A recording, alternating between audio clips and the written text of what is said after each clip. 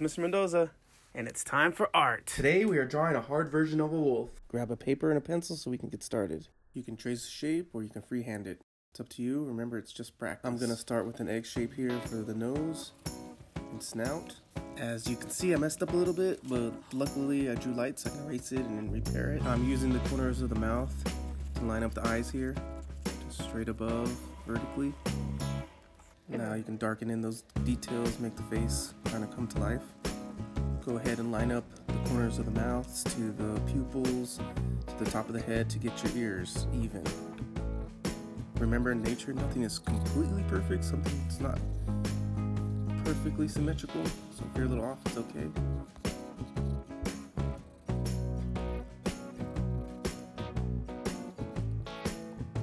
Add some fuzz inside those ears.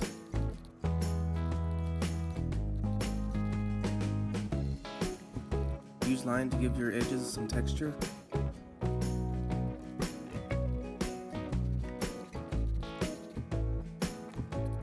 Once again, we're using line to frame around the eyes because we're going to have a two-tone wolf here. Remember to pause and go back if you need to. I'm going really fast here. Comment below if it's too fast. Remember, some guidelines are here to stay, to help out, and some are just decoration. Some people like that sketchy look. If you no longer need them, then go ahead and erase them.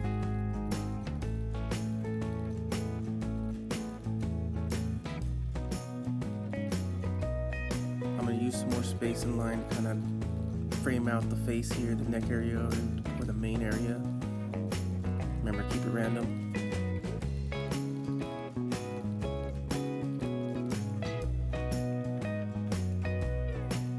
The shading I'm doing here is trying to add more texture to this wolf. So I'm trying to do it chunky, still keeping a good flow. Go ahead and take some time to clean up your work, darken some things, add some last touches, shade. I use a blending stick to shade. You can use a Q-tip, a tissue. Just have fun with it. These videos are meant to be a practice, so draw this wolf more than once. If you mess up, keep trying. Do it again.